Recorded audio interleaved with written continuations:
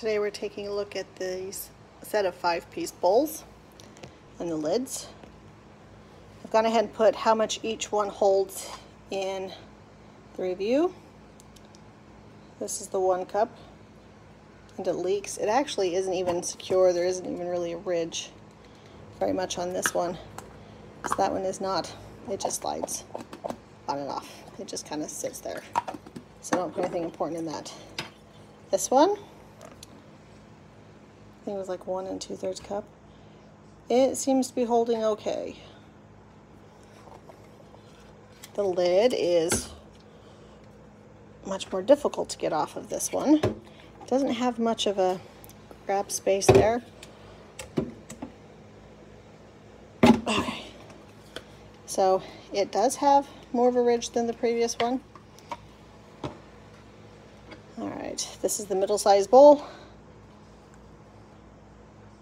And it leaks. It's not fast like some of the others. It's a slow leak, but it does continue to drip. This lid.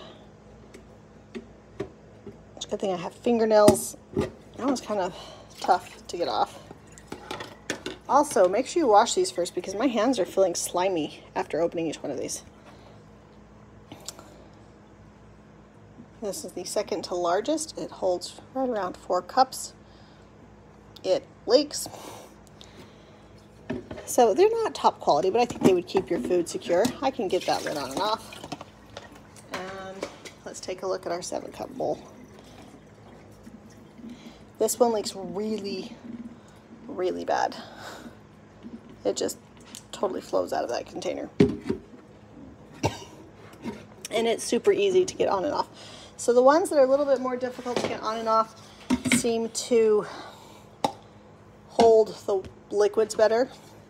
The lids do nest nicely. The bowls also nest, but it's not something I would put liquids in.